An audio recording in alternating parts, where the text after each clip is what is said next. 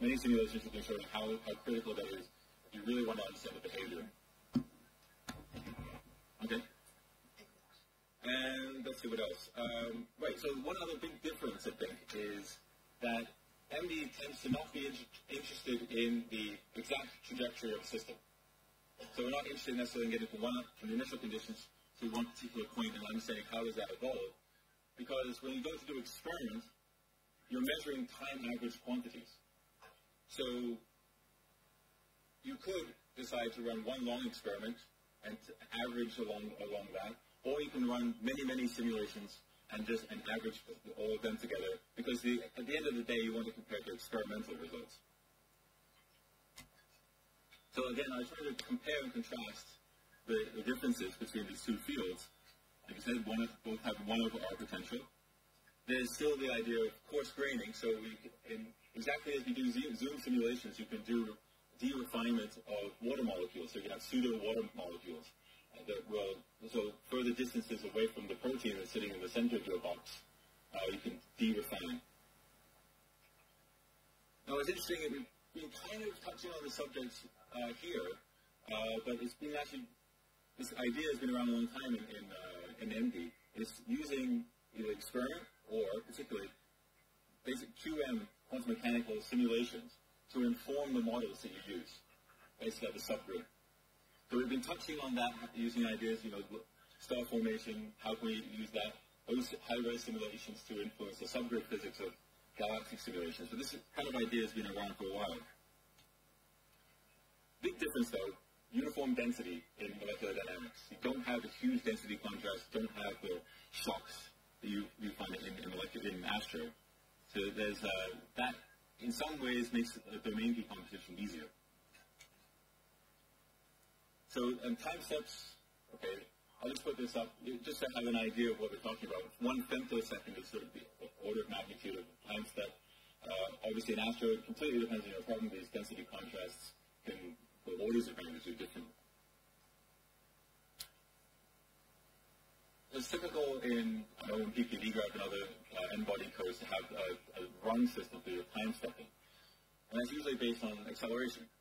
Whereas in MD, what they're actually doing is they decompose based on force. So you have high-frequency forces, maybe the molecules have a high-frequency vibrational mode like a spring between the atoms. You also have angular and torsional terms. And these different forces can operate at different time scales.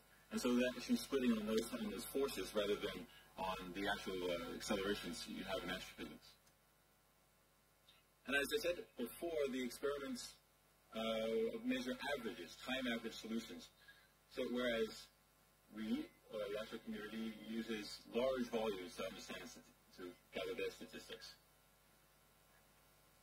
And the ICs are not critical in MD. It doesn't really matter. Because you're doing these time average solutions, you can pretty much start anywhere and just follow the trajectory, or you can start from many different places, do very, very short runs, and then average those together. And because of the assumption that the whole system is agotic, then those two quantities should be identical.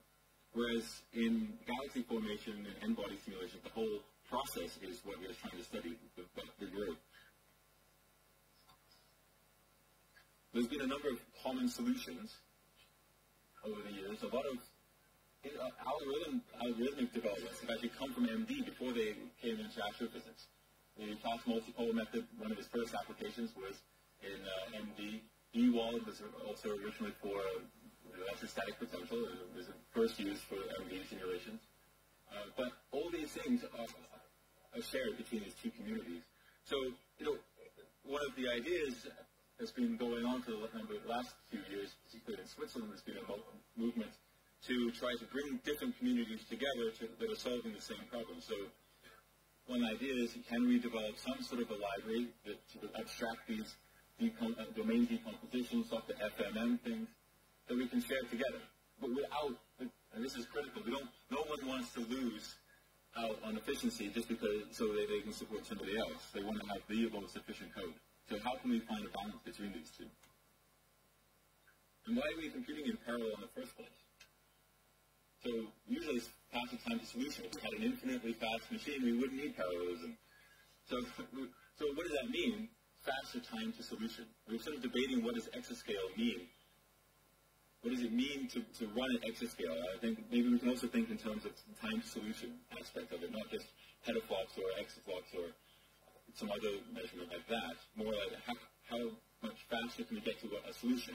And what is the definition for us of a solution? So it could be one big problem, obviously. Or it could be many smaller problems that you run in parallel. So the Beowulf idea, right? But in the end, that is still a time to solution if that's the measurable quantity. So it could mean big problems.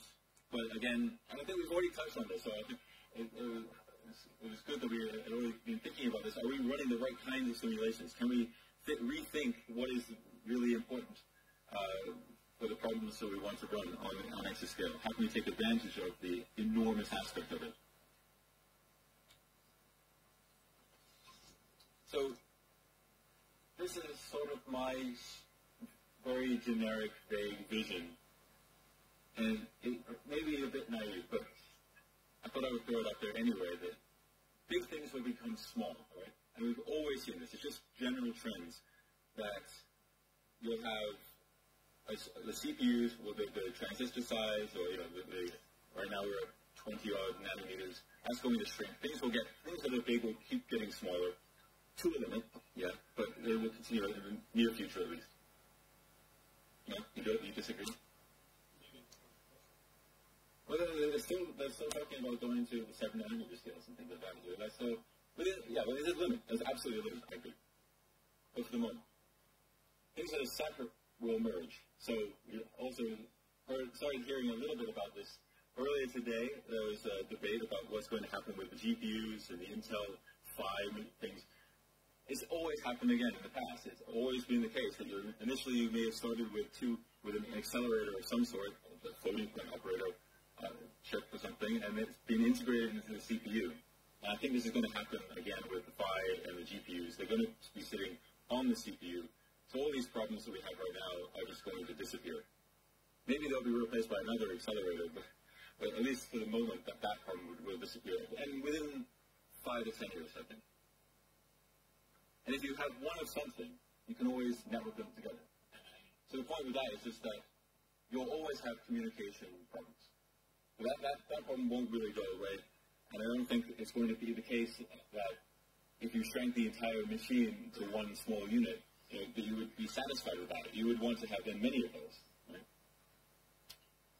And things that are reliable now, or we basically treat as reliable, are going to be unreliable. So fault tolerance, that you rely on the network mostly being up, you rely on the nodes being up, but those things are going to become unreliable at exascales. And of course, everything's going to be limited by real physics, as we've been talking about. The size of things, the power, the consumption. The speed of light might be an issue, but just being able to communicate and synchronize everything. And so maybe there are solutions with asynchronous. Maybe we can do asynchronous solutions. And then that kind of brings me to extra hours. I don't need those, but co-design. I'm actually quite near the end of this talk. But what if we can change the architecture? People want to think about new architectures. And one idea is, what if there was a way of having just the hardware give us a transpose, basically, of our data structures? So right now, sometimes an algorithm is best expressed as a packed solution of X, Y, Z, some quantity. Maybe then later on in the same program, you really want to be able to vectorize everything. So you want columns of X, columns of Y, columns of Z. Maybe the hardware should be able to support that. And we can just say we want to treat this data structure as a transposition. Or on-the-fly hpc-ch. So reprogramming the machine on the fly, depending on what you want to be solving. The different parts of the machine could be reconfigurable. Obviously, this is not next year stuff, but just thinking about what could we do.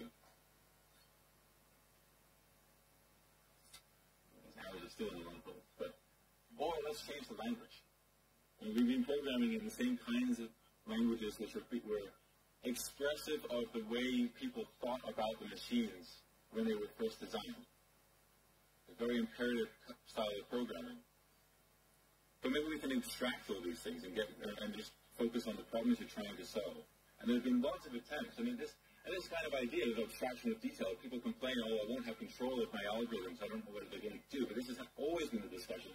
People, argued about this efficiency when C and Fortran were first developed. Oh, I can't do anything efficiently, I have to program it in assembly. I think it's the same discussion that we're having now.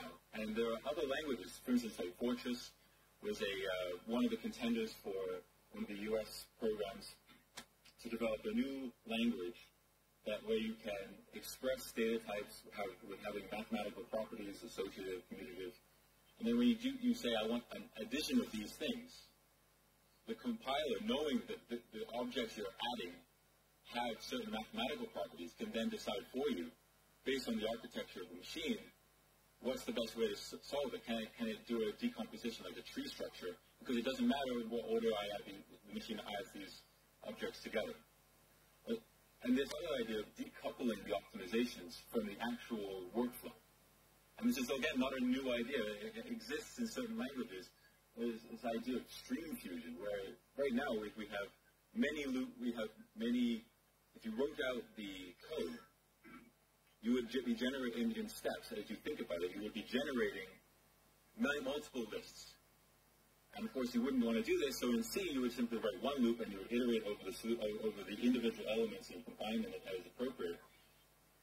But we don't really want to think about that because it makes it harder to then change those optimizations later if we want. We want the compiler to be able to figure that out for us. And this does exist, but it was not in the languages that most people are using for solving these problems. Well, that's all I have to say on these topics. So,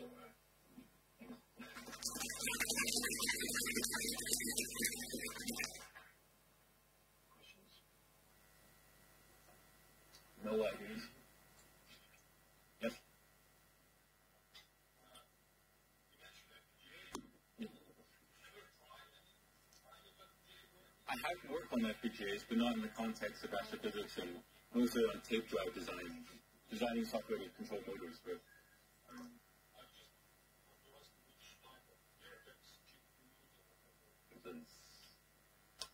Xilinx, I think, I remember. Yes. Okay, I don't remember. It was many, many years ago, honestly. Yeah, George.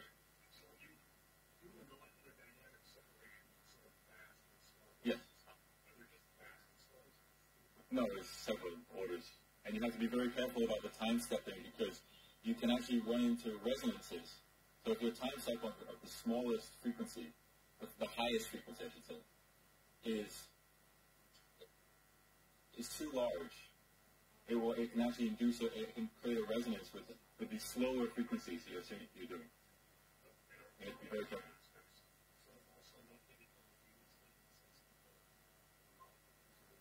Yeah. No, it's usually just you got all the molecules have fast and slow frequencies.